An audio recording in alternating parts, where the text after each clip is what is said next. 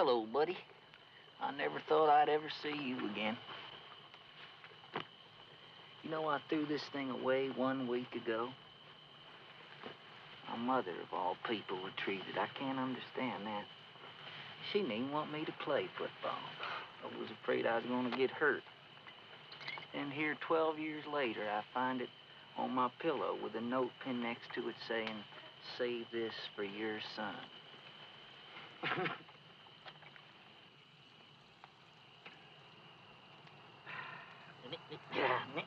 Fire.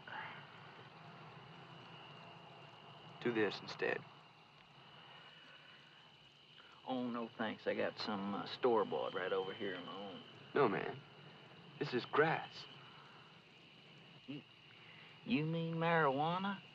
Yeah. Lord have mercy. Is that what that is?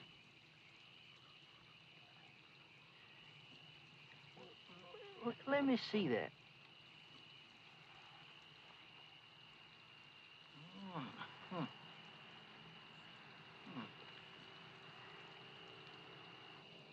Go ahead, George. Light it up. Oh, no.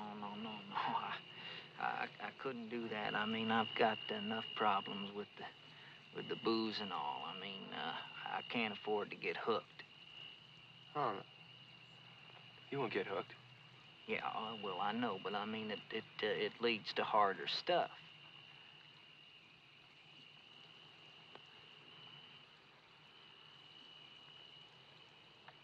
That, you say it's all right.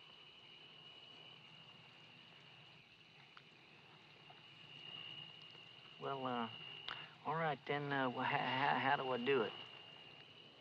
Here. Oh, let me see.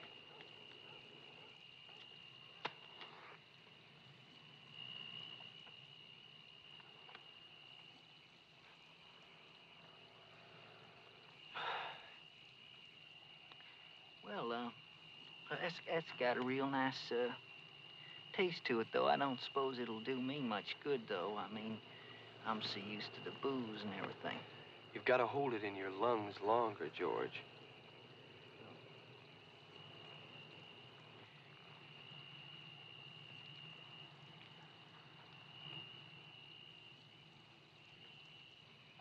Oh,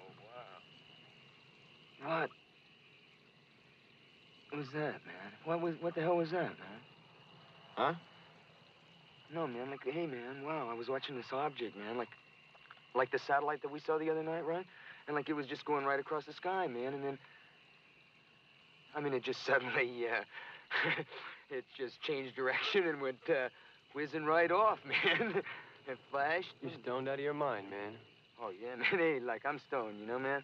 But, like, you know, I saw a satellite, man, and it was going across the sky, and it flashed 3 times at me and zigzagged and whizzed off, man.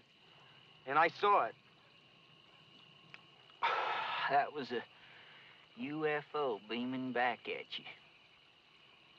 Me and Eric Heisman was down in Mexico 2 weeks ago. We seen 40 of them flying in formation. They have got bases all over the world now, you know. They've been coming here ever since 1946, when the scientists first started bouncing radar beams off of the moon. And they have been living and working among us in vast quantities ever since. The government knows all about them. What are you talking, man? Well, you just seen one of them, didn't you? Hey, man, I saw something, man, but I didn't see it working here. You know what I mean? Well, they are people just like us from within our own solar system, except that their society is more highly evolved. I mean, they don't have no wars. They got no monetary system. They don't have any leaders because, I mean, each man is a leader. I mean, each man, because of their technology, they are able to feed, clothe, house, and transport themselves equally and with no effort.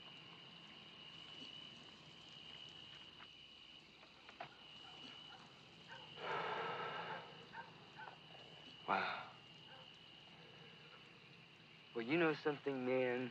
I think, you wanna know what I think? I think this is a crackpot idea. That's what I think. How about that? How about a little of that? Think it's a crackpot idea. I mean, if they're so smart, why don't they just reveal themselves to us, huh, and get it over with? Why don't they reveal themselves to us is because if they did, it would cause a general panic. Now, I mean, we still have leaders upon whom we rely for the release of this information. These leaders have decided to repress this information because of the tremendous shock that it would cause to our antiquated systems. Now, the result of this has been that the Venusians have contacted people at all walks of life. All walks of life. Yes.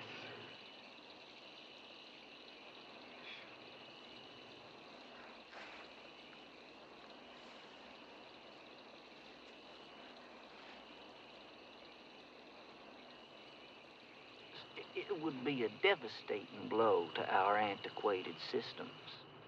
So now Venusians are meeting with people in all walks of life in an advisory capacity. For once, man will have a godlike control over his own destiny.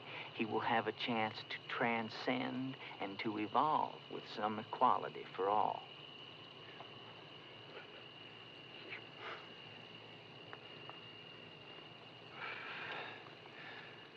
How's your joint, George?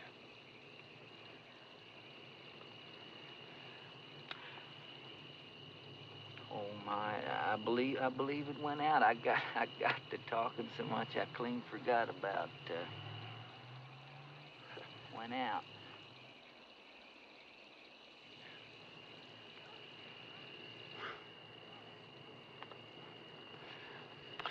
Well, save it. We'll do it tomorrow morning first thing, right? Gives you a whole new way of looking at the day. Well, I sure could use that. Yes, I sure could use a little of that.